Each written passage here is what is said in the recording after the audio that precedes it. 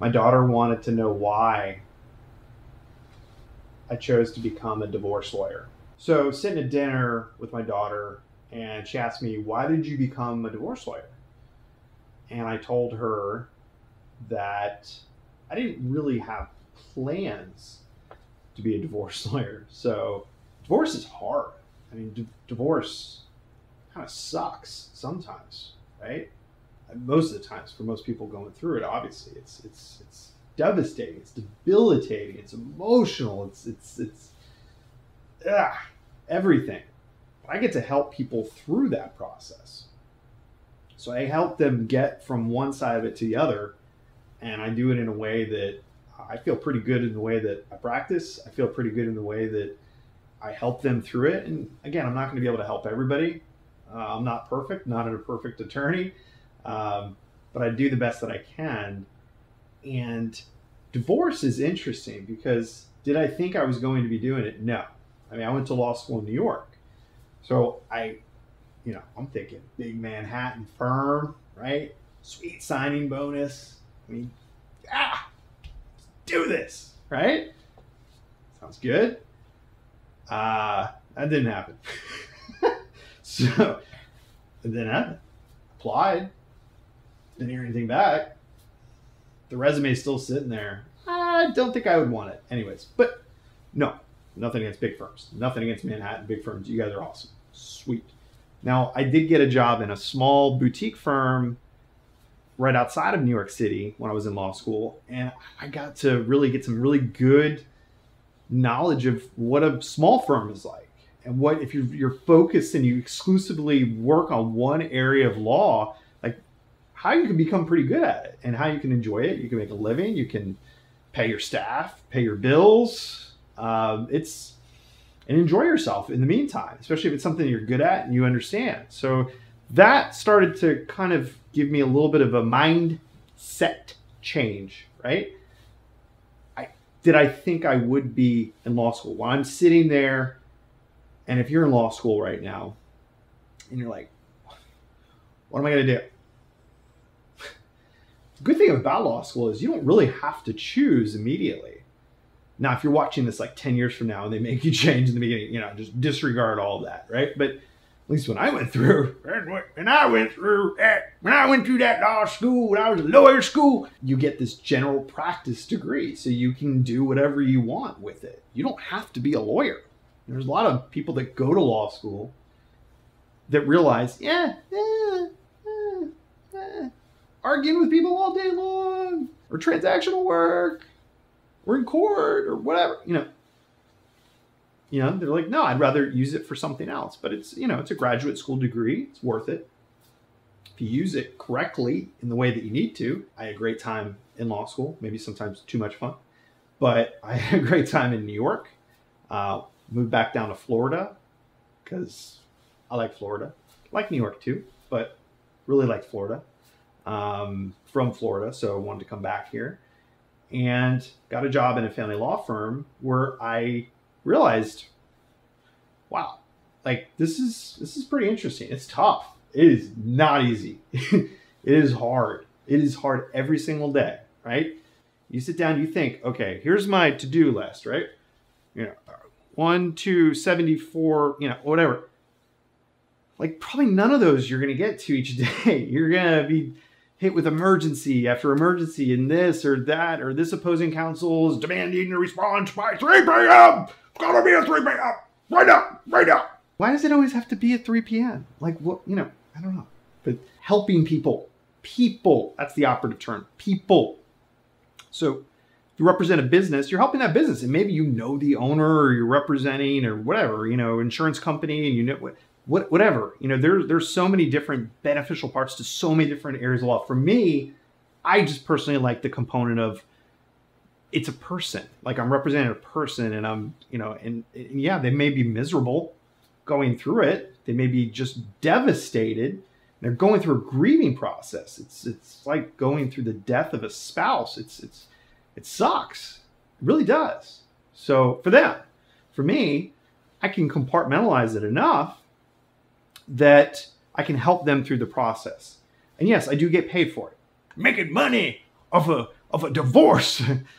Heaven forbid that people would want a attorney to go through it and help guide them through it.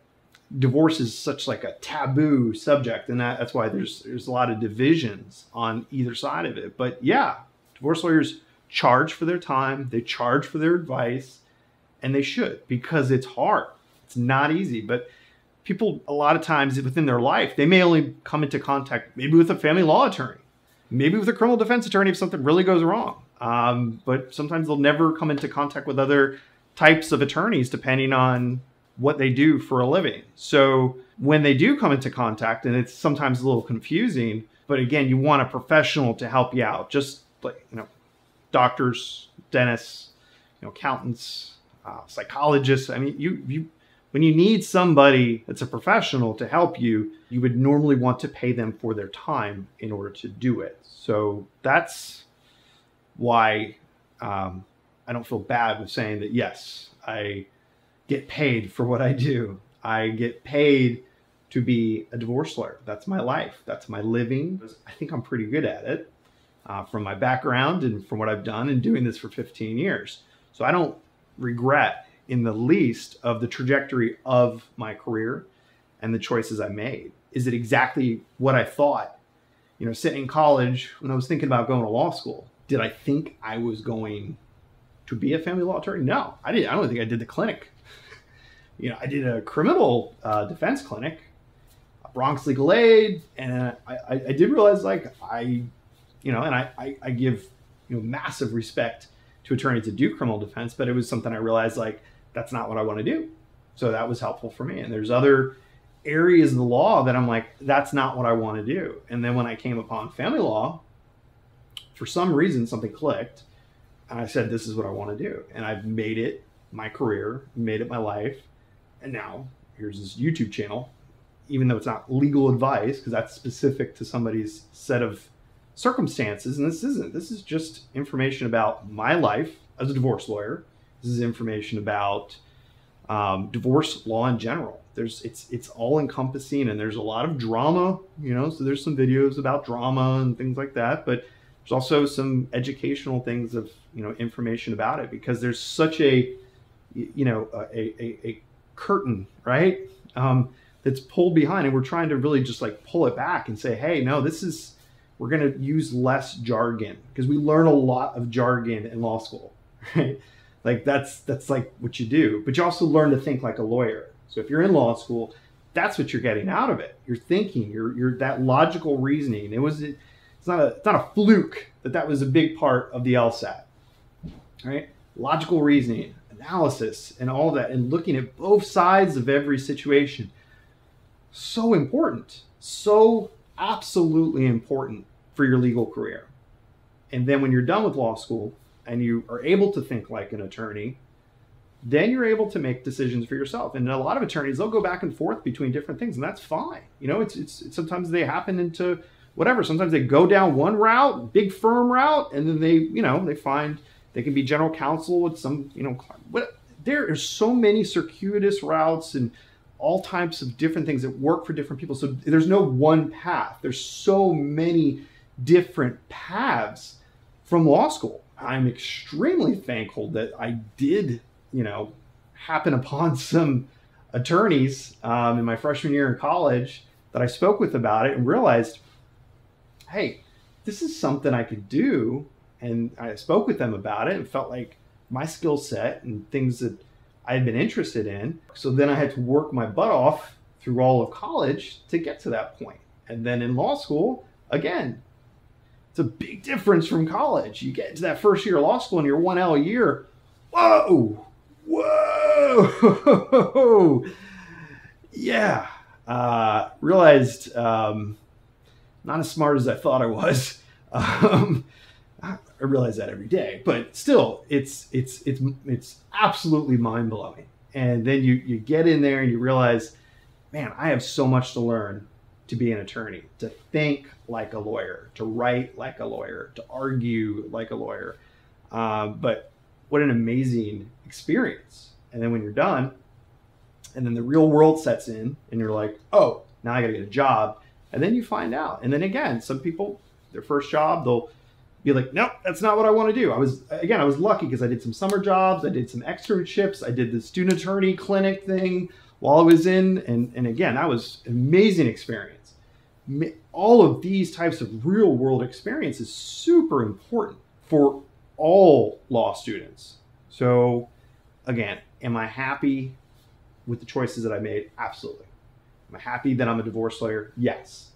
And, when my daughter asked me, why I chose it, and also she was asking me, like, did you know at that point, did you know when you were in law school that you wanted to be a divorce lawyer? No. And it's okay. If you're in law school and you're like, I don't know what I want to do, that's fine.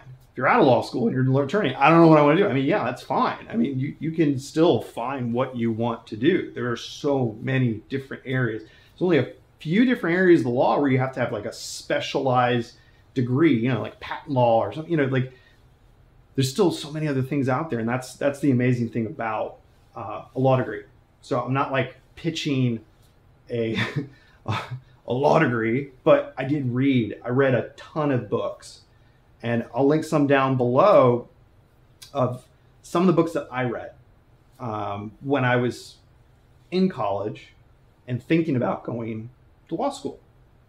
I think it was really, really helpful for me because I got to, see it from different perspectives of attorneys that were out of law school. There was kind of pre-YouTube and, didn't have these types of things out there that you could get information easily from attorneys. So it was just the people that I met that were attorneys and talking with them. And then the things that I read and going to bookstores and going to Barnes & Noble and looking at the law section and looking at the,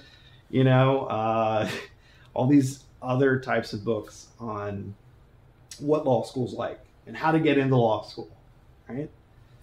But it's been amazing. It's been great. And I'm really happy with the decision that I did make to do it. But again, is it what I expected then? No, absolutely not. 18 years ago, 19, whatever, however many years ago, did I expect a couple of decades later that this is where I'd be? No, but life isn't always what you expect, and it's okay to make some changes, make some iterations. I think I'll be doing a YouTube channel about divorce now. No, absolutely not. But here I am, and I'm having a great time doing it. So that's kind of awesome part. But it was a really good question for my daughter. So I really thought I would just, kind of throw it out there just from my own personal experience. If you got anything out of this, please subscribe down below.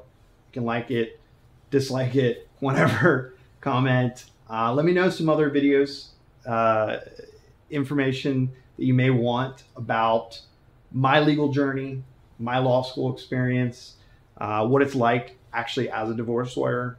Courts are, it's different in the courthouse as it is in law school.